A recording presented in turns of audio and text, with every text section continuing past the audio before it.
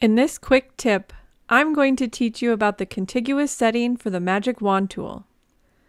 It's the difference between selecting all of the same colored pixels or selecting only a section of the same colored pixels. The Magic Wand tool is a one-click selection tool that makes its selections based on color. As I covered in a previous video, the tolerance setting of the Magic Wand tool can be changed to limit or expand the number of colors included in a one-click selection. Please see the video description for information on that video. But the tolerance setting isn't the only thing that affects the selection process when using the Magic Wand tool. The contiguous setting also plays a major role in what is included in the one-click selection. We can either check or uncheck that setting. Let's look at what contiguous means and how it works with the Magic Wand tool. The term contiguous is defined in the dictionary as sharing a common border or something that is touching. And that's exactly how Adobe uses that term within Photoshop and Photoshop Elements. So how that comes into play with the Magic Wand tool is that if contiguous is unchecked, then you are telling the tool to select all of the same colored pixels on that layer, whether they are touching or not. But if you check the contiguous setting, you are telling the tool to only select the same colored pixels that are touching or connected. So let's take a look at how this works in Photoshop and Photoshop Elements. I'm here in Photoshop Elements, but this will work exactly the same for Photoshop users except where noted. So I've opened this super fun paper from the Boy Stuff kit by Studio Flirgs. Let's say I wanted to select all of the medium yellow pixels on this paper.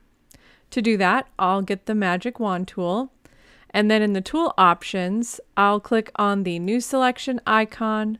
I'll set the tolerance to 32, and I'll uncheck sample all layers and contiguous, but I will check anti-aliasing.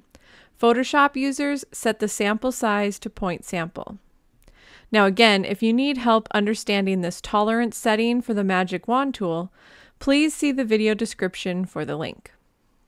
Then on the document, I'm going to click on any area that has the medium yellow shade of pixels, and voila, it did a perfect job of selecting every medium yellow pixel on this layer.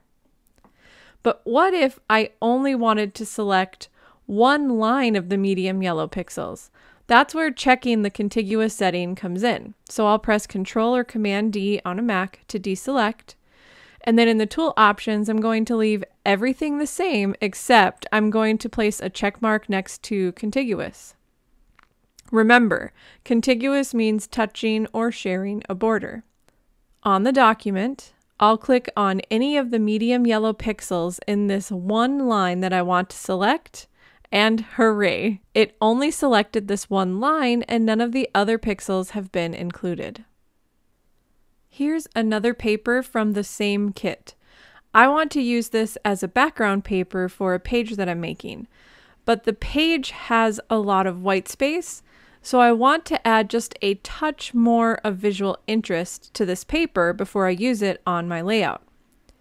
I want to select just a small number of these gray hexagons and recolor them to match that creamy white color that is the border between the hexagon shapes.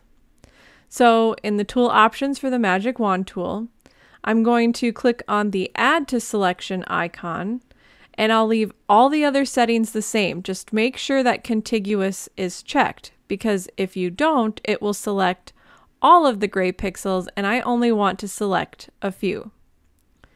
So then on the document, I'll click once inside one of the gray hexagons, and it worked perfectly. So then I'll select another one, and I'll select just a few more random hexagons.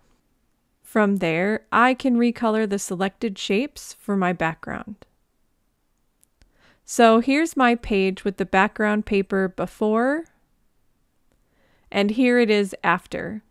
I love how recoloring just a small number of the hexagons added a touch more visual interest to my layout without overpowering the page. The magic wand tool really is magic. If you found this video helpful, please give it a like and consider subscribing to our channel. This has been Jennifer Jers with Digital Scrapper. We help you get your stories told.